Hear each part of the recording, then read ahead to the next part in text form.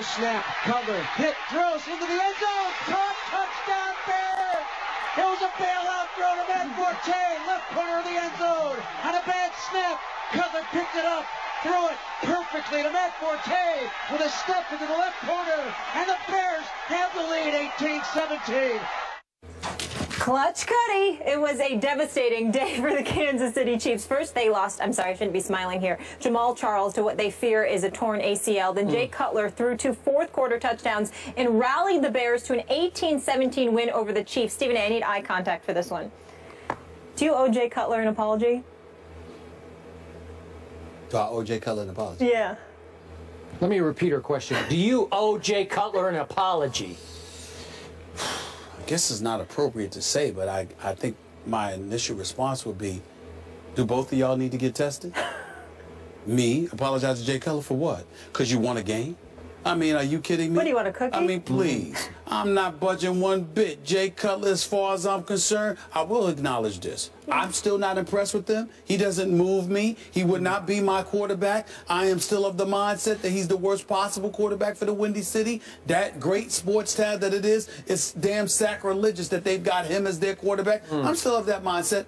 But I must concede that was a really good pass to Matt Forte to win that game yesterday against the relatively injured Kansas City defense. They're not the same, and now that they've lost Jamal Charles with a game manager as your quarterback, Kansas City's fate is sealed. They're not going anywhere this season. You know, God bless Andy Reid, who I'm a fan of, but they're just not a very good football team right now because they've got too many injuries and they've got a game manager as their quarterback. It's just that simple. But I will say, now obviously Jeremy Maclin bobbling that pass, which would have put them in a position to kick a game-winning, game-winning field goal would have been nice, but it didn't happen. Let me say this: when it comes to Jay Cutler, I still don't find him to be that impressive. He still doesn't move me. Now I must concede that listening to Matt Slauson, concession here, listening to Matt Slauson, you know, talking about how command of the huddle seems to be better, the communication seems to be better. He seems to be more motivated and more hyped than he has ever been in all of his time in Chicago. Maybe he heard you. John Fox seems to be having a positive impact on Jay Cutler. Okay, if you want to say that, I'll admit that. I mean, I saw something good yesterday that's very foreign for me when it comes to Jay Cutler. I mean, I actually saw, you know, the dead clock be right twice a day when it comes to him. Usually I didn't think that theory applied to him. Pretty much he's always wrong when they win it's in spite of him, not because of him. That was not the case yesterday. He threw 250 yards. QBR was only 35. Let's not act like, oh my Lord, he looked like Tom Brady. But he threw a good pass. He ultimately delivered the goods, won the football game. He deserves a lot of credit for it. But at the end of the day, he's still Jay Cutler. I don't say, and by the way, I also want to give him credit for playing with the hamstrings, not fully healed. He scrambled a couple of times. A lot of credit being given here. Well, I didn't see him on the sideline backpedaling on his bicycle. No, he wasn't. I saw he was front pedaling. He wasn't backpedaling. He was front pedaling on his bicycle. He couldn't backpedal in the pocket. I'm sorry, I got that confused. Couldn't backpedal in the pocket, but could front pedal on the sideline. I didn't see that yesterday. So he deserves a lot of credit. I'm happy for the city of Chicago that a man they're paying over $50 million to in guaranteed money finally decided to show up and earn a portion of his dollars. He did yesterday. We'll see if it continues. Okay, I'm going to let you off the hook this Monday. He does not deserve yet an apology from the great Stephen A. Smith. He ain't getting an apology from me. But he does deserve a benefit of the absolute doubt with which you condemn him week after week after week. He's earned that over the last 2 weeks. Because I remind you, the Oakland Raiders are a fine young football team, and they had Jay Cutler in big trouble at Chicago last week. Ways to lose. Yeah, and Jay Cutler managed to find a way to lead a game-winning field goal drive after Derek Carr had led what looked like a game-winning drive the other way, right? And then yesterday at Arrowhead, not an easy place to play, can get pretty loud in there. You have no Alshon. You have no Eddie Royal. Obviously, the whole year you haven't had... Rod's going too. Okay, what about Kevin White? Remember Kevin White? Okay, I thought he was going to be even a little better than Amari Cooper was. We haven't seen him all year. Don't see that, though. Okay, well, I'm just saying. Never believe that. And without those guys, with throwing to nobody you've ever heard of, Jay Cutler threw 2 fourth-quarter touchdown passes, and the last one you spoke of, he went Tony Romo against your Giants. Low snap, basically bounce back to him. He scoops it up, and in the same motion flips a beautiful throw to Forte for the game-winning touchdown. And I got to tell you, because I was watching the fourth quarter, Jay Cutler made some fourth-quarter throws only a handful of quarterbacks in this league are capable of making. Well, we will concede that. The fact is, we've never denied that Jay Cutler has the ability to do these things. The question was his interest in doing it. And I will remind you, Skip Bayless, that it's been 4 games that this man has played this season.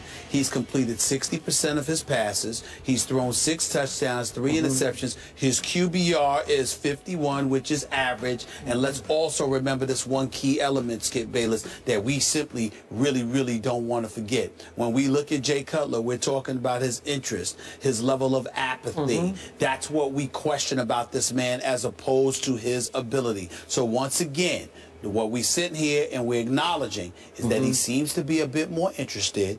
He seems to be more interested in performing and leading this team to victory. I am questioning whether or not that attitude is going to last. It is beautiful to see the man finally step up in a stadium, in a game, and actually earn his money. Oh, my Lord. Thank you so much for earning your money, since the only time we saw you enthusiastic is when you were signing the damn contract to collect the money. Don't get me started. There we go. There we go again. Piling on. Don't get me started with Jay Cutler. You know he had to do it alone. It's the truth. I'm here to suggest that Stephen A. Smith is going to start to sweat over the next 3 or 4 Sundays, because at Lions comes up next week. They got a shot to win that game at the Lions. Well, they got a shot. They got a shot to win a lot of the games. The question wait a is, second. will they got a bye. That's a whole nother story. Then they got the Vikings at home. The Vikings are playing very well. But do the Bears have a shot against the Vikings? I'm sure they do. They're on the road against San Diego and on the road against St. Louis. Okay, but at Chargers, and we'll see more about the Chargers coming up tonight, and we'll talk about that to end this show today. But I don't know. Chargers is not the Chargers anymore. They're not the Chargers anymore. I totally agree with you, but Jay Cutler has never been what he's supposed to be, even though he's paid like a star. 1 playoff victory in 9 years. Don't you two ever approach me again, and the producers, don't you ever approach me. Put that camera on me. Don't you ever sit there and present a question asking me to apologize to that dude who should apologize to the city of Chicago for robbing them of money over the last 3 years. He has robbed them. He has been a joke. I think he earned his money yesterday. Oh, yesterday. Congratulations. Congratulations. We got to go to break, and we wish Jamal Charles a speedy recovery. Hate seeing him go down. Michael Vick will take center stage tonight on Monday Night Football. The guys will tell us what they expect after the break. First Take is brought to you by Ford Service. When your Ford needs service, you need the specialists at Ford. And Geico. 15 minutes could save you 15% or more on car insurance. Tonight, it's the Week 5 edition of Monday Night Football at 8:15 Eastern on ESPN. Steelers take on the Chargers. Coverage begins with Monday Night Countdown at 6 on ESPN. So you just heard it. Michael Vick and Phillip Rivers tonight at Qualcomm. Both teams are 2-2. Stephen A., you just spent some time in Pittsburgh around this organization, sat down with Mike Tomlin. That interview will air on Countdown. What do you expect from Vick tonight? Well, I expect him to do some damage, because I expect him to feed Antonio Brown the ball, but primarily Le'Veon Bell should see a lot of action. You can run on the Chargers. You can expose their secondary to some degree. Remember, Martavis Bryant comes back. He's going to be playing in this game along with... I don't think he's going to play tonight. I'm not sure, but I know he's eligible to play. You got Brown, you got Bryant, you got Wheaton, you got Miller. I'm just looking at all of these guys, and I'm saying, look, and Todd Haley, who I also spoke to, sat up there, very nice to me, by the way. He's very nice, but he spoke to me and he said, look, we got a week under Vick's belt. We expect good things to happen this weekend. I believe them against these Chargers, plus the weather conditions should be good. So you like Pittsburgh to pull this one out? I am too, and I'm with you. You got to feed it to Le'Veon and to D'Angelo Williams and play defense, even though their defense is a little beat up. And I think they can beat a reeling Chargers team on a big Monday night stage, in which Michael Vick has always played pretty well under the brightest lights, and I think he'll play pretty pretty well, but you cannot put the game in his hands on fourth down plays at the end of the game. And no excuse, too, because San Diego's ranked 28th against the run. Yeah. You should, Le'Veon Bell should see the Both of you taking Steelers on the road with Vic. Can I get a score? Low scoring. I got low scoring, like 2017. I'm picking the Steelers 31-23. Wow. All right. A lot of points. Good stuff today, guys. We got a lot that was left on the cutting room floor, though, to get into tomorrow. College football. It's the cutting room. The cutting room. Yeah. See you guys tomorrow.